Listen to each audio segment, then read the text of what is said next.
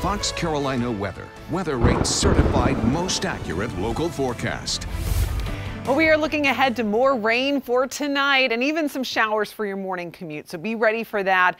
Make sure you give yourself plenty of time to get the kids to school, get yourself to work. The good news is it's going to clear for Friday afternoon and a nice weekend is in store. We are due a weekend where we don't have to deal with any rain. Fox Radar 3D is showing plenty of rain and cloud cover.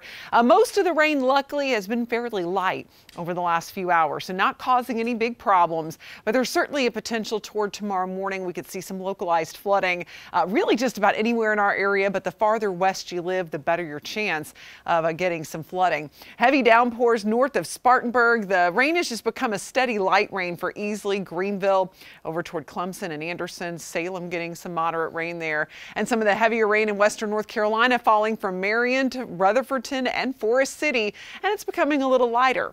For Asheville and Hendersonville, you've seen your share, so it's good you're getting a break. We've seen over 2 inches, even 3+ inches in some spots in the mountains. And unfortunately, we're still seeing that moisture feed toward the northeast. So we'll get a little bit more in the mountains and continue to see that off and on rain in the upstate. But the heaviest activity has been generally south of us. Now tonight, temperatures will be in the mid-50s, but will actually be rising a bit as we go into the late night hours. We'll be at near 60 by the time we wake up tomorrow morning, but 50s for most of the night.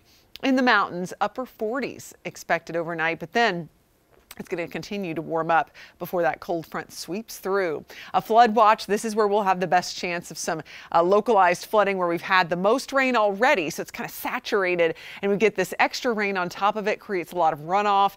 So there could be some problems. So far, nothing major reported. We'll be watching that for you as we get closer to the morning commute tomorrow. And then as we take a look at tomorrow's temperatures, 50s to around 60. That's what you're going to get in the morning. By the afternoon, temps will start to fall.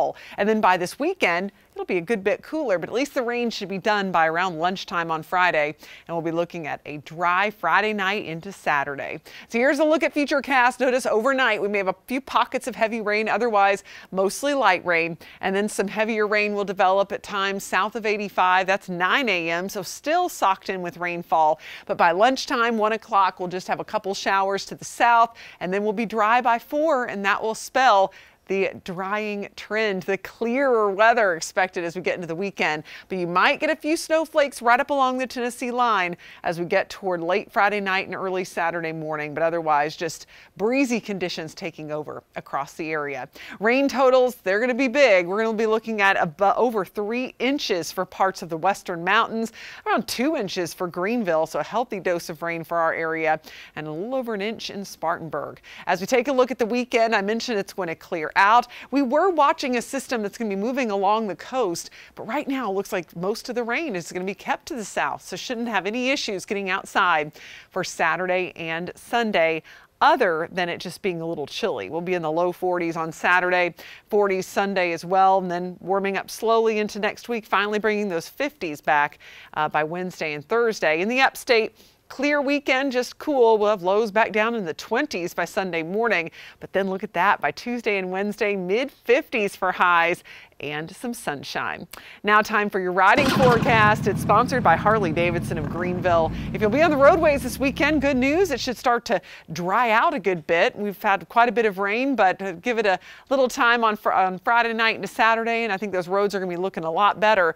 50s on Saturday, 40s on Sunday, and in the mountains, you will want to take advantage of some nicer weather. It's just going to be chilly. Bundle up if you're getting on the roads. And of